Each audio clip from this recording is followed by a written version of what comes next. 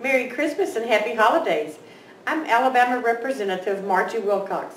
I represent District 104 in the Alabama House of Representatives, and your school is in my district. I'm so happy to be here with you today, sharing the book, Snowmen at Christmas. This was written by Carolyn Buhner, and pictures are by Mark Buhner. I'll bet the two of them are related.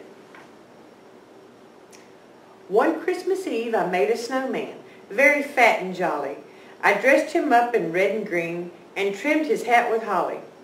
I saw his arms were trembling as if he couldn't wait. It made me start to wonder, how do snowmen celebrate? I think that while I'm snug in bed, dreaming of Christmas treats, the merry snowmen slip away and hurry through the streets.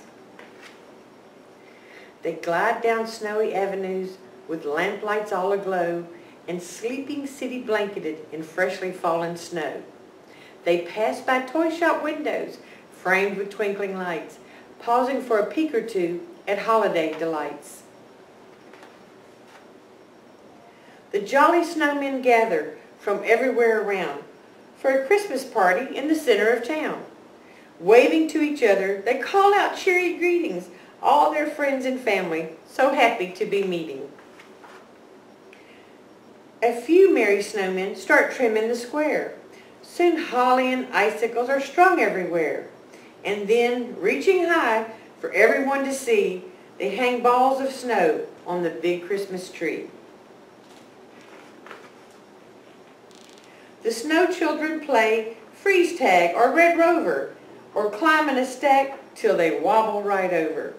Their mothers lay out all kinds of cold treats, ice cream and snow cones and dainty ice sweets. Then the dancing begins to the tune of a fiddle. All the snowmen line up and sashay down the middle. Someone says, "Hush! Could that be a jingle?" Then over the hill glides the snowman Kris Kringle.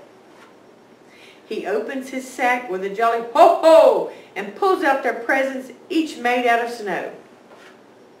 Santa sips his cocoa, the reindeer romp and play, and then with a whistle, they're off on their way.